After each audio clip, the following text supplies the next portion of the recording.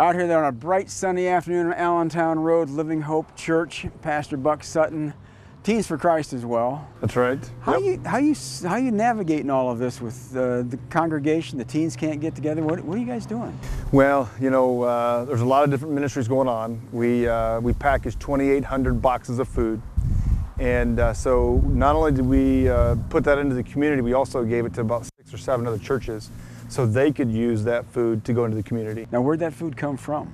It came from our Operation Love Lima project with Converge, the Converge Conference. Great. Yeah. Okay. Yep. And so, who's been packaging all this up? Where are you getting the workers? Keeping that social distance. That's right. Yeah, we packaged it up right when this hit, and so now it's just getting it out to the community as the needs arise. So the congregation is what size is a normal Sunday morning for you guys? We run around 100. So then, what's the response been online? What are you seeing? I mean, just as an average. Yeah, I would say, let's see, 2 weeks ago we were at 1,800. Even this past week around 1,200.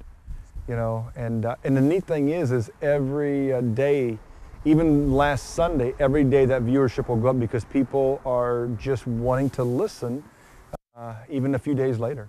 Are you seeing a hunger in the congregation to get out somehow and minister in some ways? Yeah, we have a lot of people that are contacting us and saying, hey, these people need food, this agency needs food. And in fact, we just had a few boxes leave here of food, went out to somebody with the campground and delivered food. And then we're going to have somebody come here in just the next half hour to get food. Now, how do people get a hold of you? I mean, either at Converge or at Living Hope. How will they get a hold of you online or?